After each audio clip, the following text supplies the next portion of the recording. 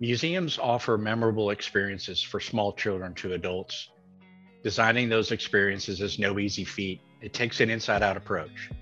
I'm Brian Nicodemus, and with me is Bevin Savage-Yamazaki. You may ask, what is inside out design?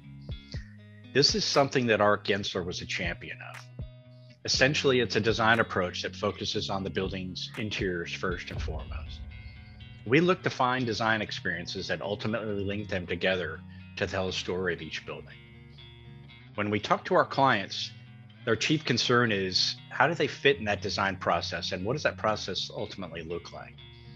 What I tell them is it's a highly iterative process, it's highly collaborative, right? It's an energizing process where you participate in inside out design to find design drivers.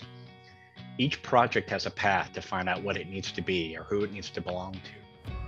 Ultimately, audiences, which are community-based, will determine how they belong to these spaces.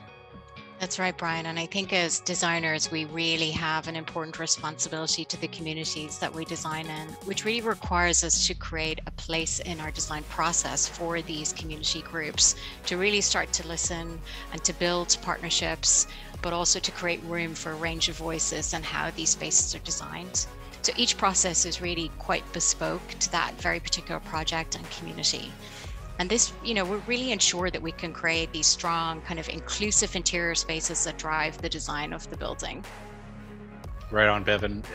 This is really what drives our passions, right?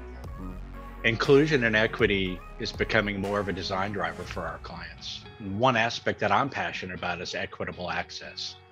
And this often takes shape with meaningful diversity inclusion, but I want to talk about a project's different approach to equity access in particular. It's the Hall Estate in Dallas, Texas at Fair Park. It's home to the Dallas Historic Society. It was built in 1936, long before equity of access via Americans with Disabilities Act. People who had accessibility needs couldn't experience the building as able-bodied people could. What Gensler did is we seamlessly added an accessible entry that focused on their experience ascending into this building and experiencing that entry with dignity. Yeah, I think really ensuring all sections of our community feel like they belong in our cultural spaces is really essential to their success as a public space.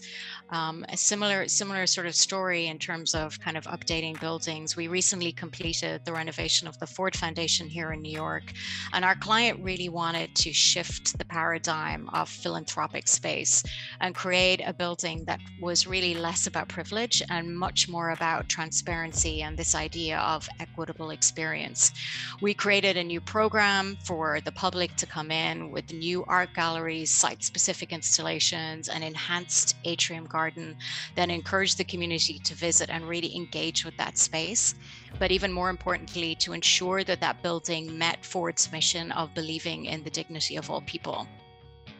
I think the success of that project is inarguable.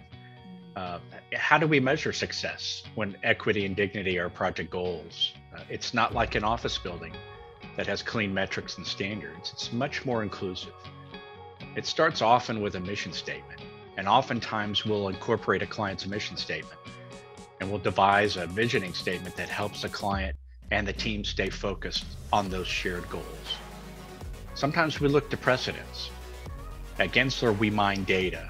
We're data nerds. Database design empowers our designers to tailor environments and empower people.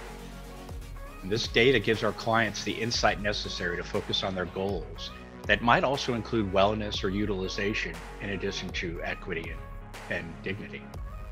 Yeah, and I think as many of our cultural institutions are sort of making their way back from closures and reduced visitation over the past 2 years, we're really starting to see a real interest in the power of data to help these clients. It allows them to kind of really compare themselves with other like-minded institutions by using benchmarking, where we can study the amenities that, different museums have, the size of their spaces, their front of house to back of house ratios, and really help the client make decisions that are backed backed by data.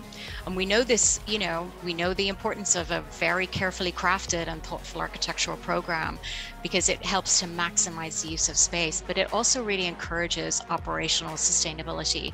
And especially for these clients, every dollar spent on your new building is a dollar less on your program. So that's where we're really seeing this great value of using data to make these smart, informed decisions.